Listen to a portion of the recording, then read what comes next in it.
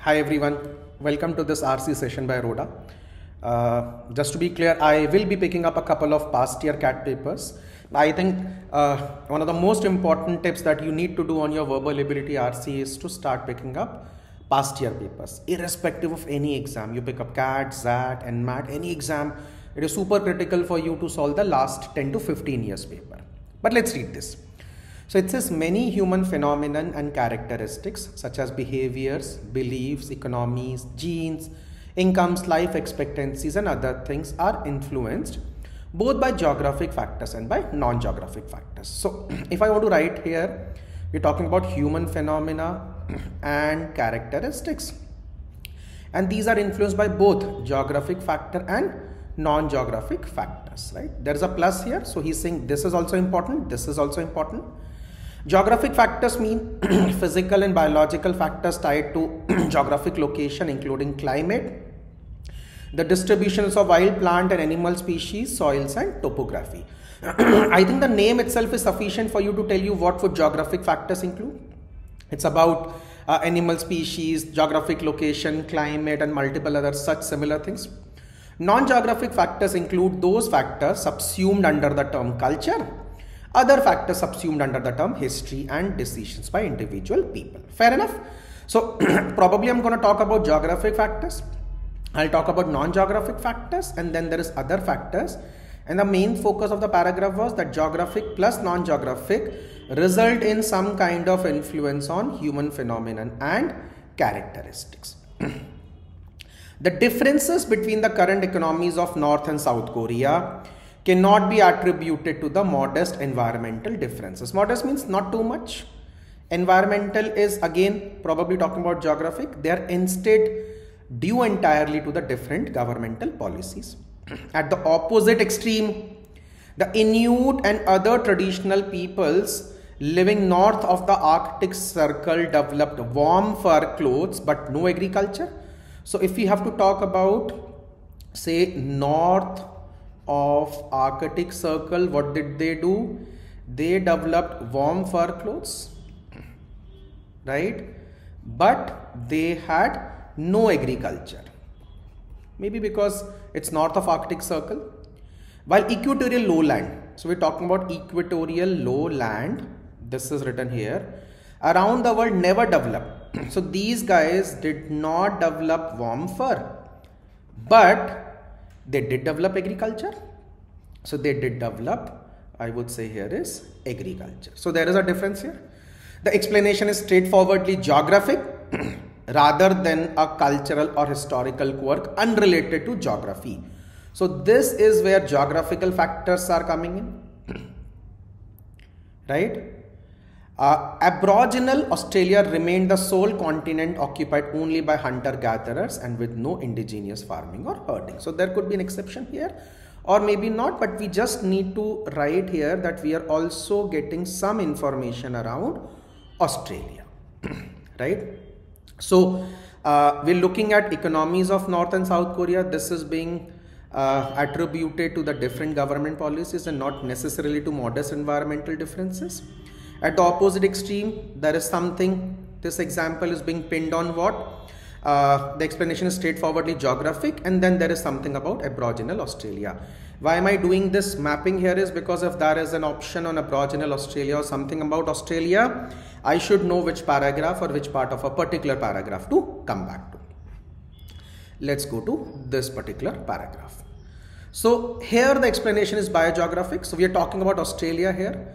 Remember, always map these keywords because then this paragraph, a couple of these lines become about Australia. The Australian continent has no domesticable native animal species and few domesticable native plant species. Instead, the crops and domestic animals that now make Australia a food and wool exporter are all non-native brought to Australia by overseas colonists.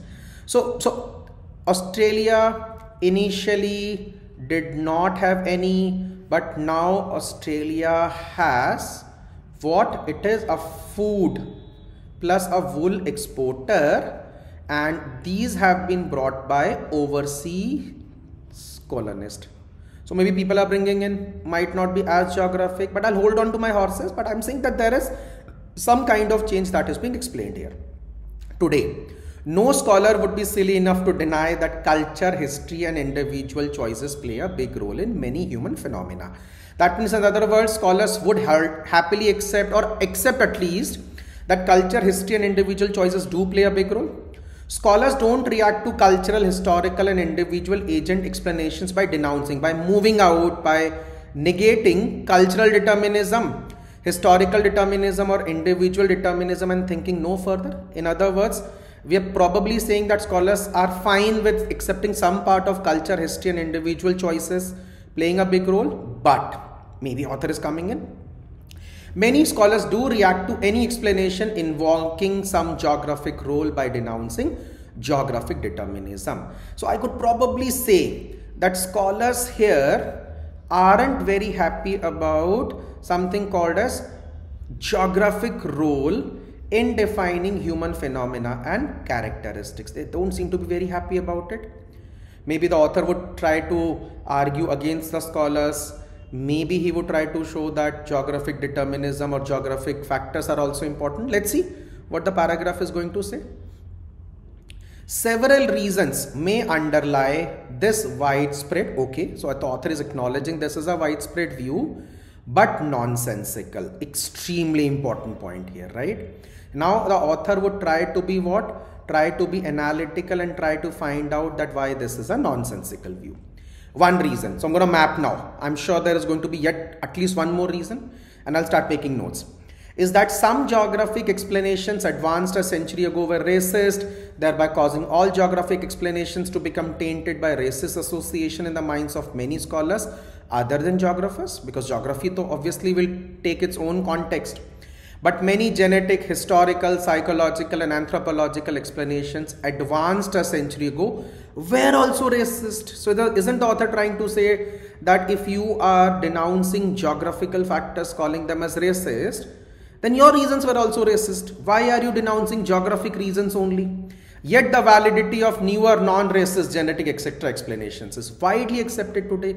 So the author is maybe trying to make a case against the scholars when they are denouncing geographical factors.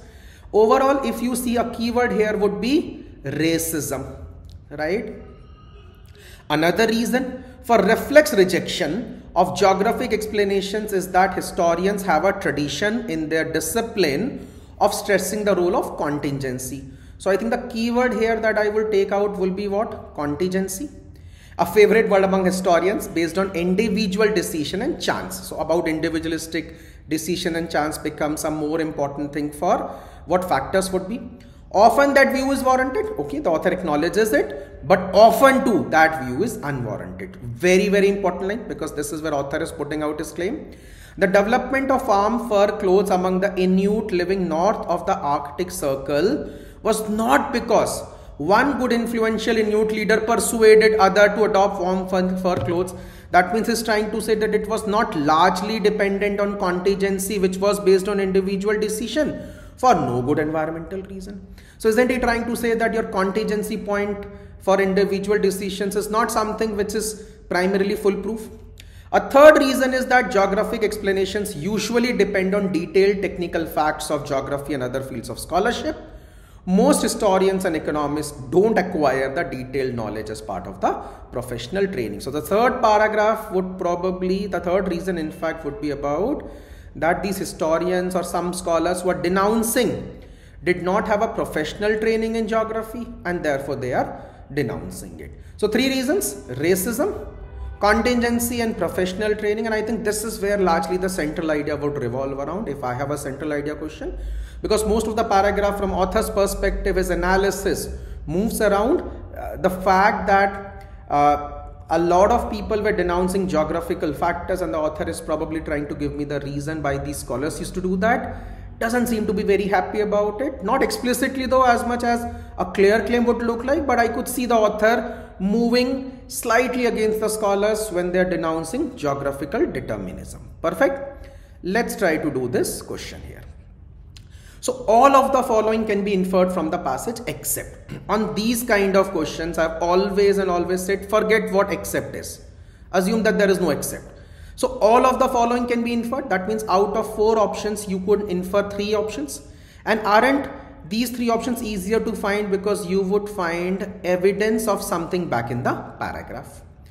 And then something which may be an out of the scope or a contradictory could be an except, and then you would have your answer for except. Agricultural practices changed drastically in the Australian continent after it was colonized. Remember, it did not have anything, and then it became a fur and wool and something around that exporter after it was colonized. So I can say that it changed. Now remember, why am I using the word drastically is because there was nothing, and then you have gone on to become an exporter. So I can say that there were a considerable change, and a considerable change can be defined as the word drastically, can be, right? So it's not a bad option that I cannot infer. I mean, the sessions you would see, I am very particular about adverbial forms, that can you actually say drastically, and there needs to be enough evidence back in the paragraph to even put out this word drastically. I kind of understand that you might have this a point in your mind that, sir, how are we doing drastically here? Here is the explanation. So it's not a bad option, at least. It's an option that I can keep on hold. I might find other 3 options slightly better inferences, than I might eliminate option number A because of the word drastically, but let's keep it on hold. Individual dictat and contingency were not the causal factors for the use of fur clothing in some very cold climates. That example in the second last paragraph, that it was not fairly dependent on contingency and one leader was not influencing, that means I can say that it was not the causal factor. So fair inference. While most human phenomena result from culture and individual choice, some have biogeographic origins. Now while I agree that human phenomena, look at the part that I'm underlining, human phenomena result from this, have biogeographic origins. This looks fine, but where did I find most and some?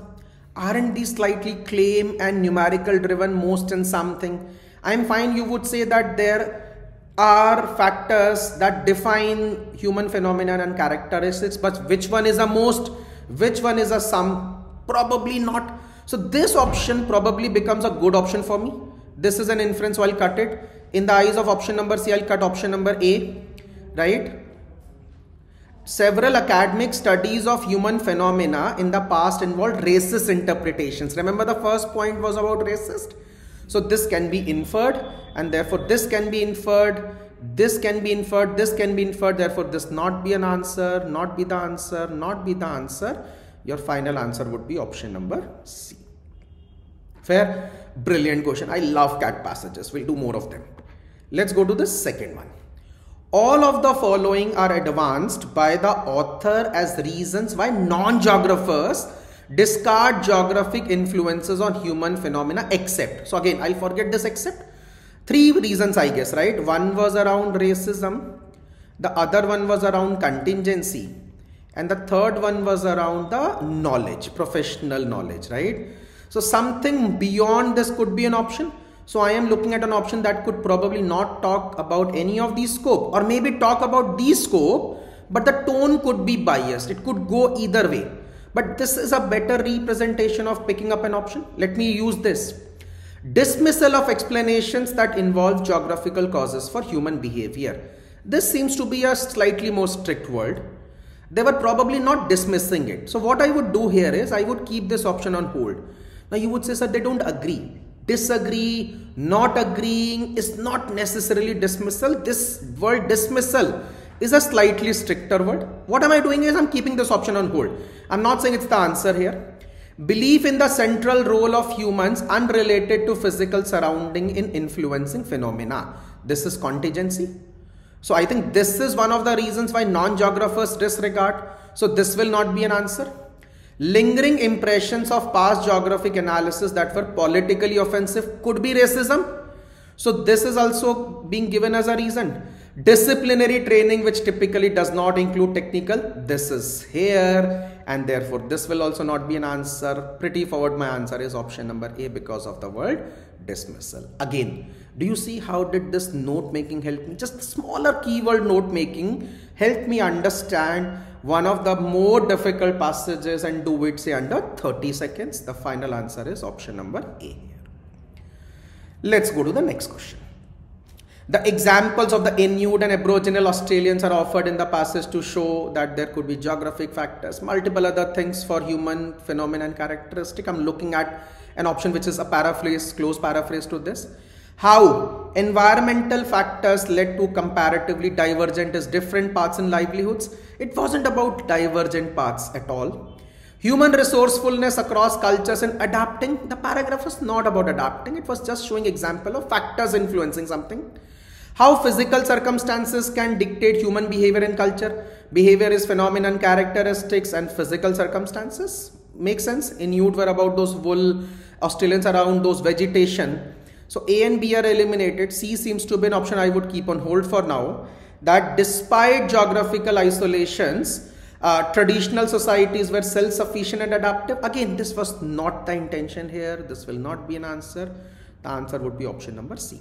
I think this is one question I should have and I would have gotten every time I would have attempted. So the one before this, 2 out of 3 is a fair choice till now. And this is the last question. The author criticizes scholars who are not geographers for all of the following reason except. Again, understand there is no except. So what am I trying to do is I'm trying to find out reasons. Why is the author criticizing scholars who are not geographers? I think the last 3 paragraphs should do the trick for me. Their rejection of the role of biogeographic factors in social and cultural phenomena. Okay, makes sense. Their outdated interpretations. I think it was not about outdated interpretations. They were rejecting the role. But I think this is a slightly out of the scope thing. So I would say this may be a reason. B is an option I would keep on hold. Their labeling of geographic explanations are deterministic. Fair. They were saying that it's deterministic and we're not considering it. So again, not an answer. The importance they place on the role of individual decisions when studying human phenomena. This, remember, was about contingency. And the author was saying that this was not contingency and therefore the author was trying to criticize scholars there. So the final answer here would be option number B. Perfect. This is one question I would have probably struggled a little in terms of getting it right in the first 10 seconds. But if you would have understood that outdated interpretation is something which the author hasn't discussed as a keyword, I would have probably solved this question. I hope you loved the session. I loved doing a past year CAT RC practice. I'm sure I'll probably try to put all of CAT 2023, 22 and 21 on the channel. Please do comment and tell me if you like the session. I will be doing a series on CAT RCs as well and ZAT RCs as well. Thank you so much and I'll see you guys in the next session. Bye-bye.